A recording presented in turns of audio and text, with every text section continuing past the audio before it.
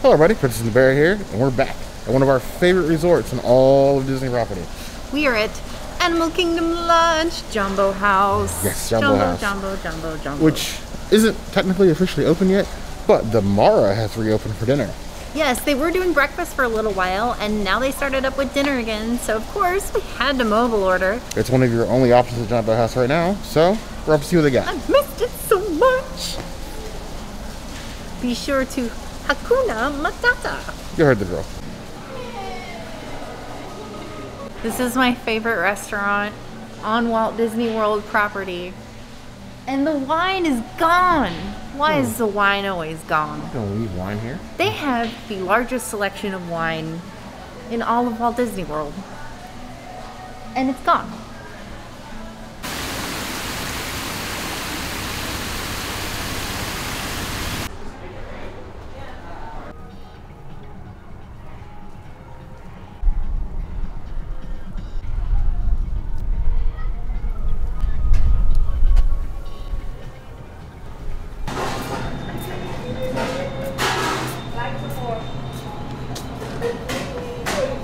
That's not us.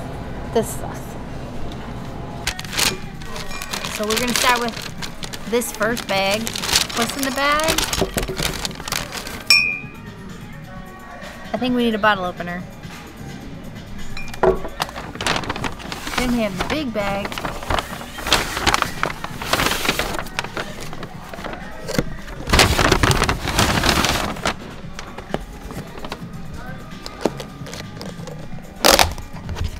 There's Bear's Yardbird. Yes.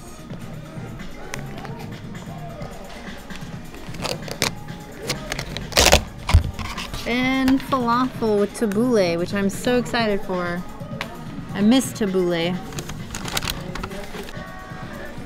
Plant-based dessert? No. No? One of them is, one of them isn't. That one's not. Is that a zebra? This looks like a zebra cupcake. That one's not.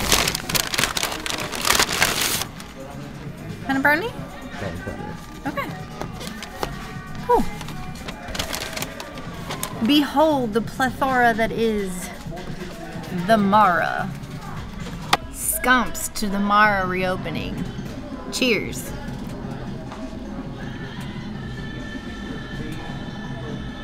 No trip to Animal Kingdom Lodge is complete without a Tusker Lager.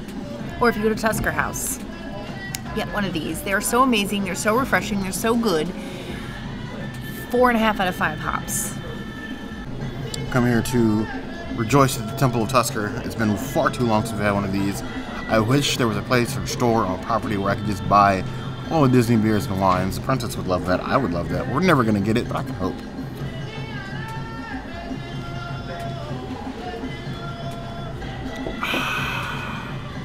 If there's anything the first taste of reminds me of Animal Kingdom, is a sip of Tusker Lager. 4.5 out of 5 claws. If it was a bit colder, I'd be a 5. Hello. I miss this dish. Even though I always thought this dish was like kind of plain, the last like what 1 or 2 times we've reviewed this dish, I am so thankful to have it back in my life. Look at all this good. Mostly I'm looking forward to this tabbouleh right here. But I got to enjoy this falafel and the little salad. We got the pita, we got the sauces. Oh, this is hummus right here. I feel like these portions are about half of what they used to be. I'm not sure why.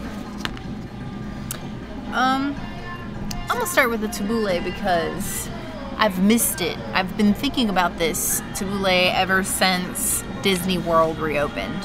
So I'm gonna take a nice little healthy amount. Really healthy amount.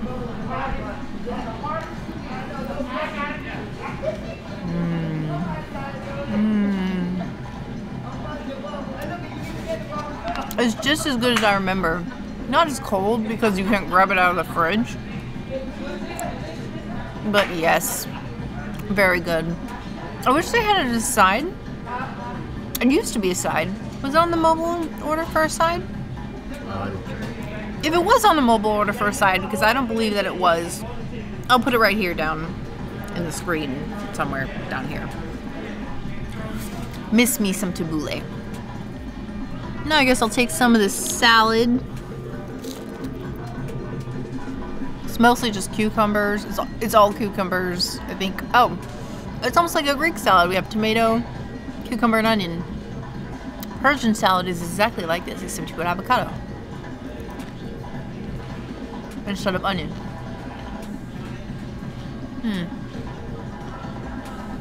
Not dressed. Not my favorite. It's just eating raw vegetables, which isn't necessarily a bad thing if you want raw vegetables. I was just kind of hoping for maybe, I don't know, like a little olive oil on it, maybe a little pepper, a little lemon juice, I don't know, some spices. The Mara is usually really good with their spices. Salad, it's kind of a half salad. It's more like just a little decoration over here. And then you got a bunch of olives as well, which, you know, is not my jam. I would give this salad 2 out of 5 tomatoes. Now would come time for the all-loving falafel. Now, we have made falafel on our channel before, and I'll put a link to that in the description box down below. Our falafel is pretty amazing. This one is breaded and fried. I'm just gonna pop it open for you here. Nice, thick, dense falafel.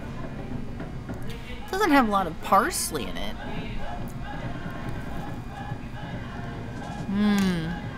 But it's flavored so nicely.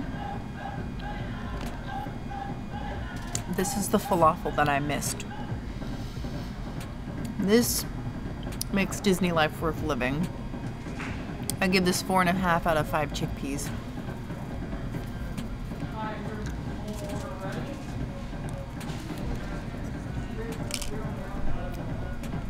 Lastly, I'm going to go with my little salad sampler hummus. This is the smallest, saddest hummus I've ever seen. Like, really. I could get a better hummus at the grocery store or gas station, which I would never trust.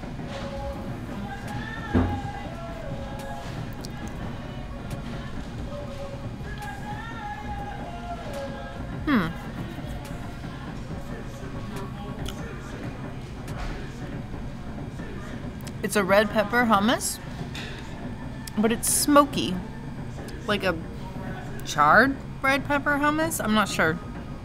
I'm not sure how I feel about that. It's very flavorful, which I enjoy. So one thing about the Mara that they have over so many other places, all this like explosion of flavor. I'd probably give this like a 2.5 out of 5 chickpeas. Not my favorite hummus at Disney. I would rather go to Animal Kingdom and get a hummus. Overall, the plate though, I love the plate. I love the tabbouleh. I'm kind of sad that these portions are a lot smaller than they used to be. I'd probably give the whole thing 3 out of 5 olives. The serving looks a bit different than I remember it. And mind you, it's been a while, so my memory isn't the best. My memory's not the best anyway. But it looks like they changed the way this is served. But either way, I'm going to try a little bit of it. And I'm going to tell you how I think they meant it to be eaten. But learn one thing. As long as you live, children, don't let anybody tell you to eat your food. You eat it however makes you happy. It's food. Well,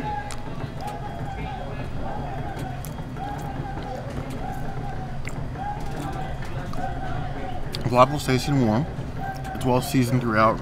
It's not as dense as our falafels were, if you looked at our video already. But that's nice seasoning too. I actually like the breading. I don't think I liked the breading the first time, but it's not bad. It does, once you start to chew through, get a little bit dry. That kind of concerns me. Overall, I would give the falafel on its own 3 out of 5 claws. This little tabbouleh here. A little bit. You know, the princess loves this stuff. Okay. Definitely tabbouleh. But to me, this is missing something. It's almost there, though. Probably made with some of the olives. I think it's missing some, like, lemon juice. Even the olives missing something. It is probably lemon juice that's missing.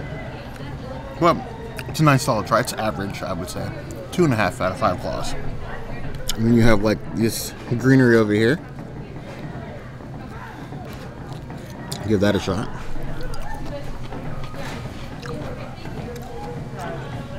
Tastes like raw vegetables. Now I'm looking at that. I'm looking at the hummus. Is what clued me into what I think they meant us to eat this. Because they meant it to be eaten as a pocket. Because they're open. Pocket style.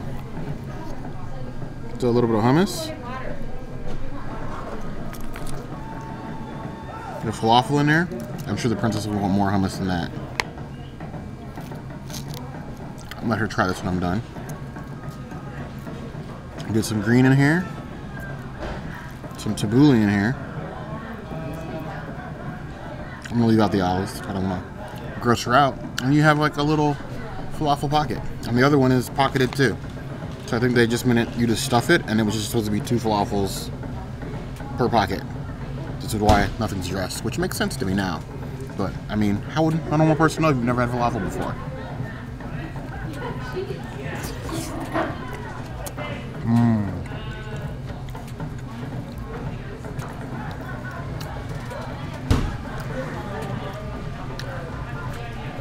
This is definitely the way. 4 out of 5 plus. I would eat this on my own. Given one more pocket. I don't think there's enough in here. But for $11, not a bad deal. I'd order this. Well, I guess I'm eating a falafel pocket.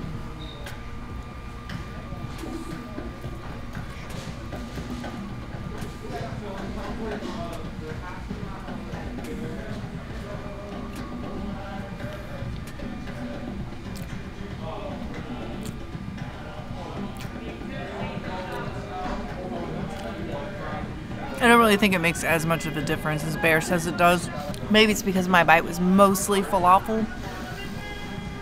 It does give it a lot more flavor, a lot more for you to enjoy than just individual like ingredient flavor thingies. I think the pocket I would still give the same. 3.5 out of 5 chickpeas. Ask not what your Mara falafel will do for you. Ask what you can do for your Mara falafel.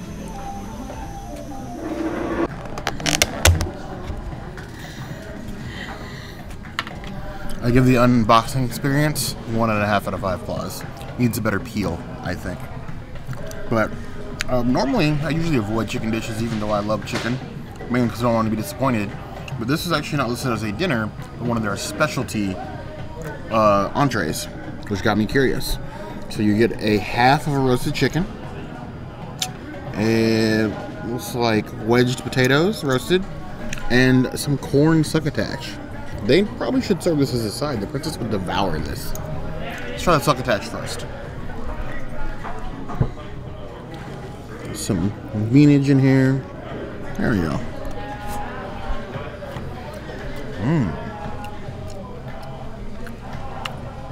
It's slightly cooked and oiled.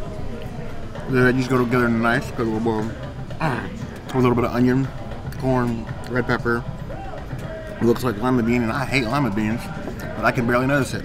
I give this 3 out of 5 claws. Then we have our little roasted potatoes here.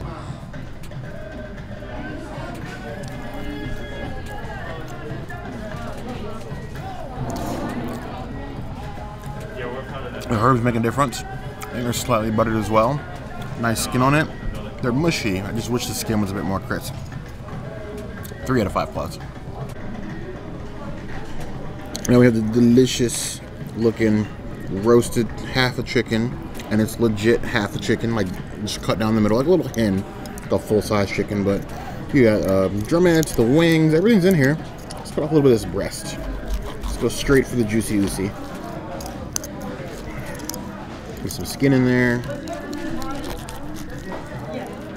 It smells delicious as you're cutting into it. Don't let me down, Mara.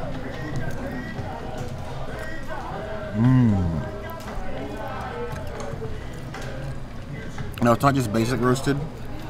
There are some seasoning, some herbs on it. It gives it that nice deep, like over the fire flavor. It's a little bit smoky. This is like a step up from your store like a Publix or like a grocery store rotisserie chicken. And it shows. It hasn't been sitting in its own grease. It tastes like fresh cooked and ready for you to eat. And the flavor is all there. I am quite surprised, but I can see why they consider this a specialty dish. For me, it's a 4 out of 5 plus. You see that little pink right there? That pink is for the flamenco. Why? Because this is a flamenco cake. We just got a plant-based chocolate cake here with a coconut ganache and these little, what are these?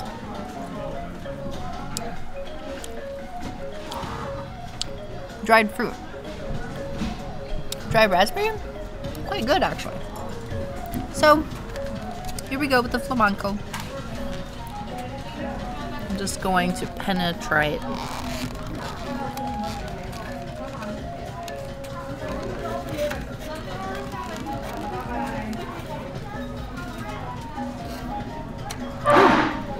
So flaky. We got a nice amount here on the spoon. Pretty decent. Hopefully not too coconutty.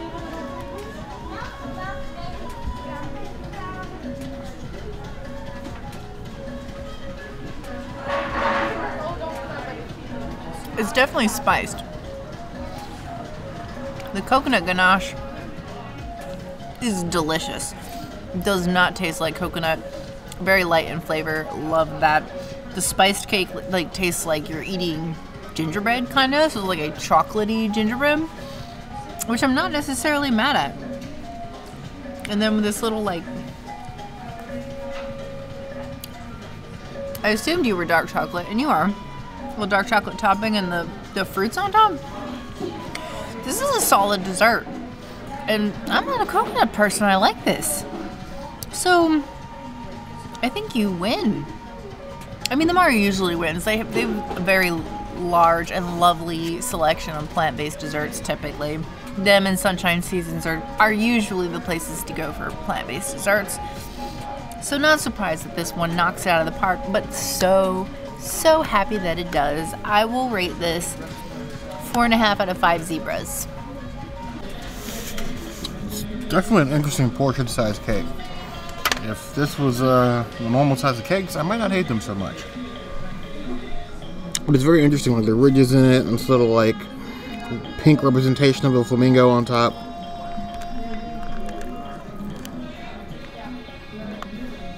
It looks tasty. It looks moist. Let's give it a shot. Okay.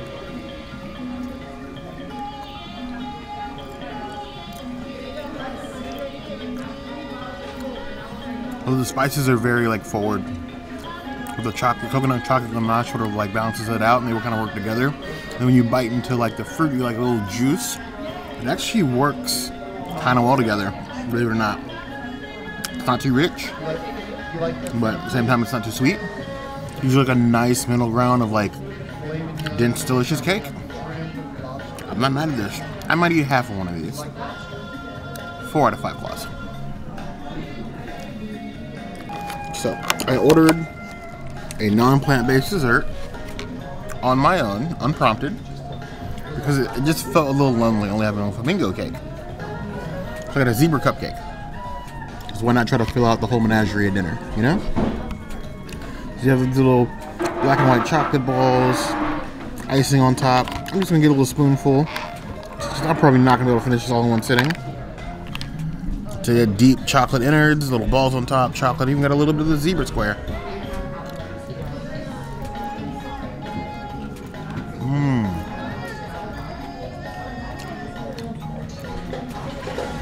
Little balls on top have like a sort of like Nestle Crunch consistency.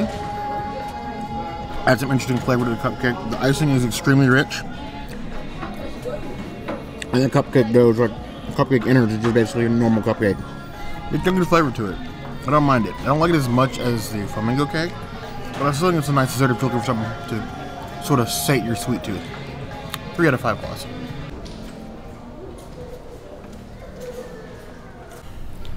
So, that was the Mara. I love the Mara. The food is amazing. The desserts are always creative. It's a great experience. I am so thankful that they have reopened. This always seems to be Animal Kingdom Lodge being more brave with the sort of non-alt meat options. I think the falafel's a great addition to that. Agreed. I would like to see them be brave. Honestly, they've had that on the menu for a while, but I'd like to see other restaurants do that because it still ranks in one of the top quick service for us in all of Disney World. Agreed, and I always appreciate the fact that they have plant-based desserts. There aren't a lot of locations around Disney where you can consistently find plant-based desserts, and the Mara has always been one of those locations. But we want to know, have you been to the Mara? If so, why not? Let us know in the comments. If there's anywhere else around Animal Kingdom or Disney World period that you'd like to see us go, that's going to be the place to find us. Hit that notification bell if you want to see other videos like this, and we have new videos 5 days a week, Monday, Tuesday, Wednesday, Thursday, Saturday. we will see you soon. Be sure to subscribe. You heard the girl. And don't forget to like this video.